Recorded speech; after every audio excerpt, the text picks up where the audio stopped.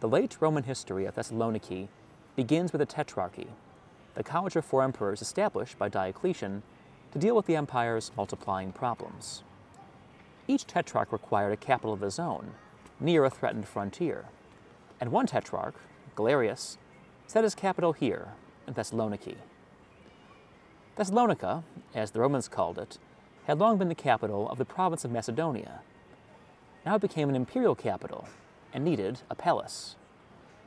Galerius duly built one, and we see part of the remains here in front of us. The tall bit off to the left was a bath. Ahead of us, through that door, was what appears to have been a throne room. Much more lay just behind, as we'll see in a moment. The palace of Galerius was laid out in a long axis. On one end, which we just saw, was the throne room. On the other was the Rotunda, meant to serve as the emperor's mausoleum. Between, connecting the axis of the palace with the Via Egnatia, was the Arch of Galerius. We'll go there next. The Arch of Galerius marked the intersection of the processional way that made up the axis of the palace with the Via Egnatia, which, as you can see, is still a very busy street today. Originally, it had 8 piers. Only 3 survive, but 2 of these still bear reliefs that commemorate Galerius' victory over the Persians in 297. He appears beside his fellow tetrarchs, offering sacrifice and thanksgiving for his victory. Other scenes show episodes from his battles.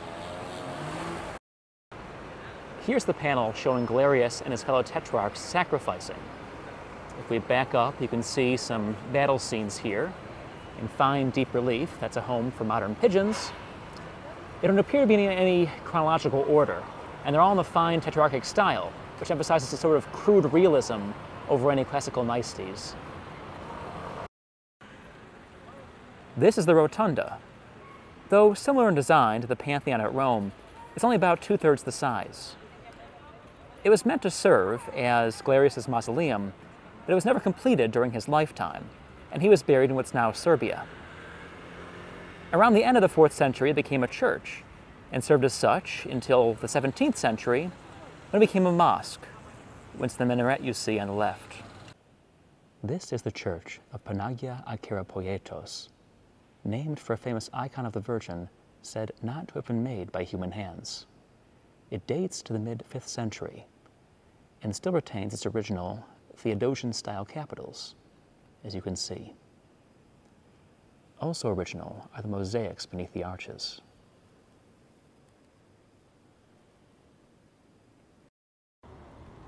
Though supplanted by Constantinople as imperial center, Thessaloniki remained the most important city in late Roman Greece, especially after the Slavic invasions of the 7th century, which overran much of the Greek peninsula.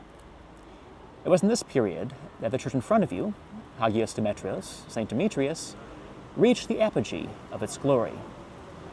Built in the early 5th century and restored after a fire 2 centuries later, it commemorated the martyr St. Demetrius, who was imprisoned in the Roman baths beneath the present structure. It became an important pilgrimage center and remains so today.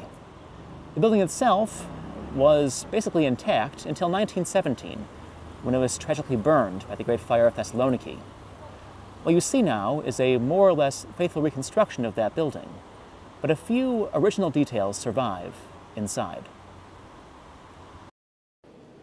This is the iconostasis, the wall in front of the altar. On the pier to the left, you'll see 2 mosaic panels, both set up, we believe, as votives between the 7th and 9th centuries. The one facing us shows St. Demetrius with 2 children. On the pier to the right of the iconostasis, there are 2 more of these votive panels. The larger one, facing us, shows 3 figures. The central figure, with the circular golden halo, is St. Demetrius.